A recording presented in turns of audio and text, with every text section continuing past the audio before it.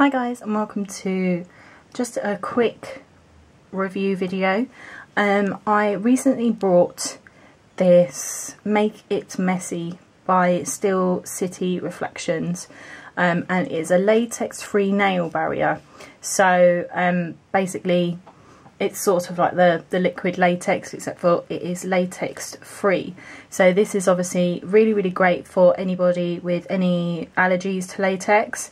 This is the first sort of cuticle barrier that I've brought because I was waiting for a latex free one.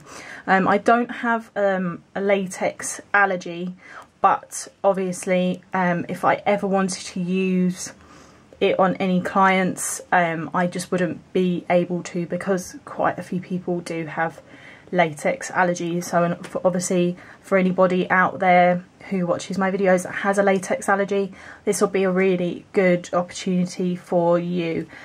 So I've already tried and tested this. I did this manicure last night and I used this around my cuticle area. So it's really good. It smells sort of strawberries. It's this sort of cute pink colour.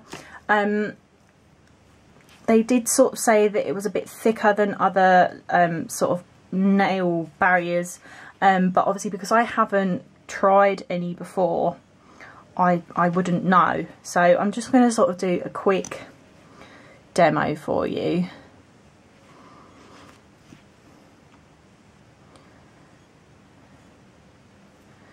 So you just apply it like that around your nail.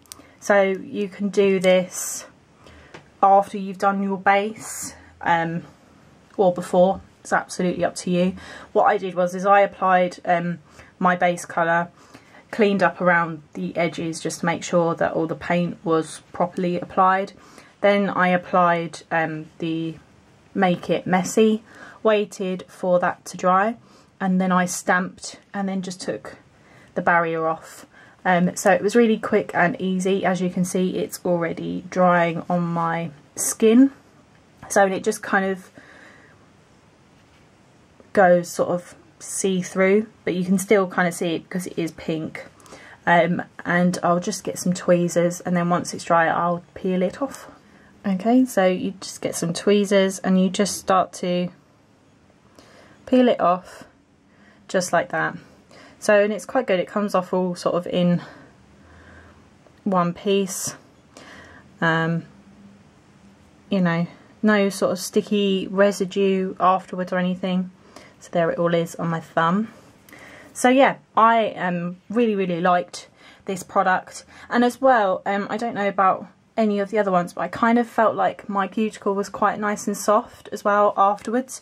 Hasn't got anything on the label, but there might be sort of like skin conditioning elements to it as well, because yeah, my cuticle feels really nice and soft.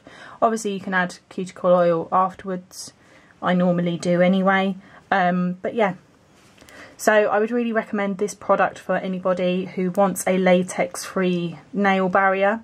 Obviously you can use it even if you haven't got any latex allergies like myself, but it just kind of makes it a bit safer in my eyes, because as well, I don't know what people's allergies to latex are like. I mean, I don't know if it's anything like people's allergies to nuts, where if you've had any nuts and you come into contact with someone who's got a nut allergy, it can set them right off. So I don't know.